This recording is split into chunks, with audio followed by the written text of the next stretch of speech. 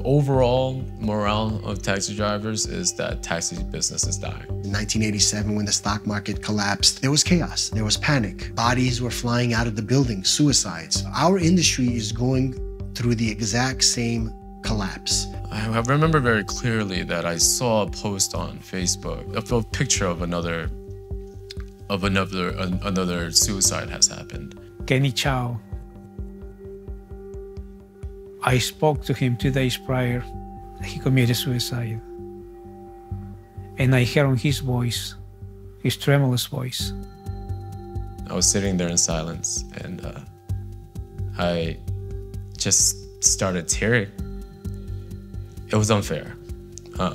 He didn't deserve it. He was just such a good family man. My friend, Nikinor Okishore, who took his life due to the fact of the hardships of the industries that we are all going through. Why somebody do suicide, If we see any hope, right? Nobody can stop them because this situation is bringing us to do suicide.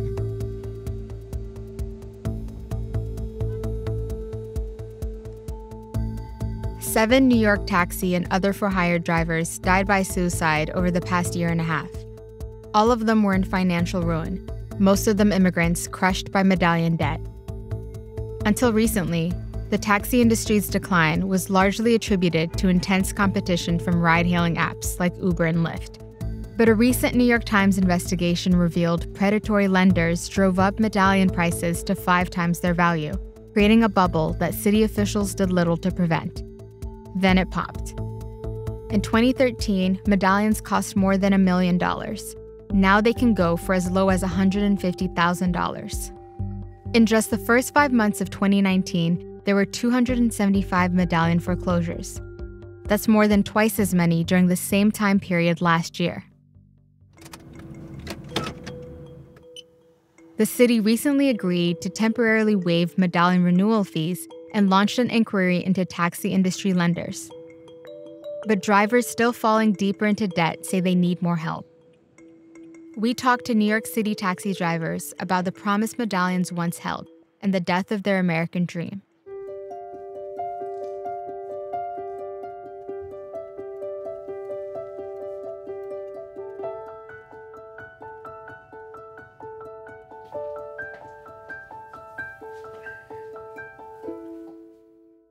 Four years ago, I would be probably making about $350 up until $400. Now I'll be lucky if I could really get $300. Obviously, I sleep less, I work harder. And it seems like 7 days a week is not enough. No matter how hard do you work, 12, 14 hours a day, you never get there. Even I working more hours, so making less money. Even I work more and more hours, there's no passengers. At this rate, it'll probably take me about 40 years to pay off this medallion. 28 years. 25 years, 7 days. I thought I owned the medallion, but the medallion owns me now. Everyone thinking to get rid of this medallion because nobody helping us and we are not making any money. We barely making break even our expenses. I purchased my medallion back in 1990. When I bought the medallion, my broker told me, this is the best field to invest the money because this never can be betrayed.